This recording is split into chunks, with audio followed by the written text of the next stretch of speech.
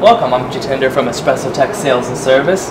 This video is going to be a short one on how to back flush your espresso machine.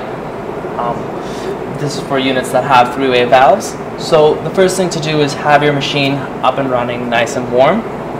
Then you take your portafilter handle and you need to put in your blind basket. So you take a flathead screwdriver and just pop off your old basket like so, and replace it with a blind basket that has no holes. Once you do that, now you select the detergent to use. These are some of the detergents we have at Espressotec, but essentially any espresso machine detergent will work. You want to just take a teaspoon of this, and now you take this and lock it into your group head. You want to make sure you give it a nice tight snug because it's going to be a lot of pressure in there. The next thing to do is to take off your drip tray cover so you can see what comes out of your unit. So the process of back flushing, you want to turn on the pump for about 3 to 5 seconds and then turn it off. And then you repeat that procedure about 5 times and then let the machine sit. So turn it on, machine builds up to pressure, and turn it off. Now the detergent, you'll notice it come into your drip tray. We recommend our customers to do the back flushing on their home units every 50 to 100 espressos, and for busy commercial coffee bars, we recommend them to do it at least every night.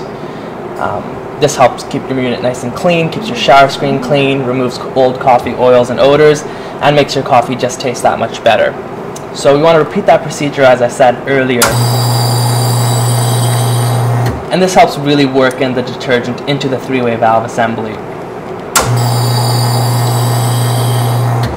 Once you have done that, you want to let the machine sit for a good 10 minutes, and that helps the detergent really work away and clean up that group head assembly.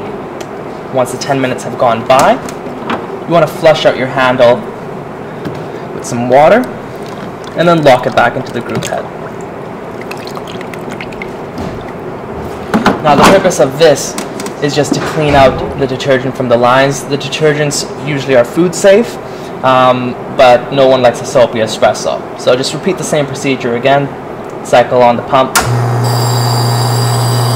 and cycle it off to clean it out. Another trick to do is to jiggle the handle while doing this, and that helps clean up the group gasket, the group head, the shower screen. So with it off, turn it on, and that helps clean out the group head assembly. Again, give it a nice rinse, and you just repeat that procedure one more time, and that's pretty much the whole back flushing procedure. Thanks for watching our video, and stay tuned for our next one.